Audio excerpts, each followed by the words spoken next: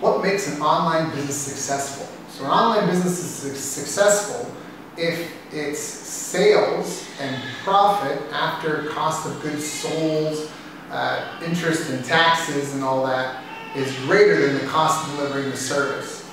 That's really what makes it successful. Now, if you're asking how do you make your business successful, you should go check out bestbusinesscoach.ca. We've done a ton of research on what it takes to have a successful business, whether it's online or offline. But one of the keys is consistent prospecting. That's a major gap for a lot of businesses, is that if there's not new people coming through the front door, then there's no new people to serve. And having a business is almost like having a never-ending job hunt, because once you have a business, whether you've got a product you're selling or a service that you do or even a software that people use, now you have to keep finding work for those things to do. If you have a team delivering a service, you got to find enough work to keep them busy. If you've got a product, you don't want a warehouse full of product. You want to make the product and then have the product be used to solve the problem. Same with the software.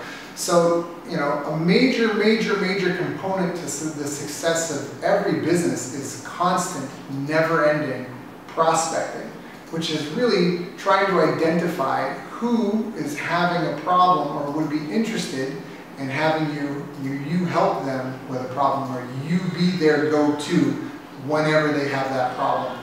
Problems are markets, not demographics. The newspaper industry really learned this the hard way when they lost track that newspapers were keeping people informed. They thought that they were just selling wads of advertising with interesting stories mixed in. That's not the case. That's why blogs decimated the newspaper industry, because people wanted to be well informed. They didn't just want to pay to get a ton of advertising sent to them.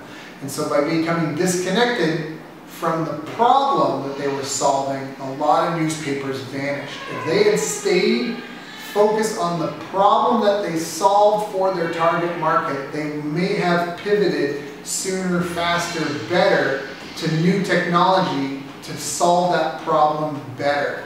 So that's what I would encourage you to do, is keep your eye clearly focused on the problem that you're helping businesses or customers, if you're B2C, solve. If you have more questions, you can check out more answers to questions like this on bestbusinesscoach.ca.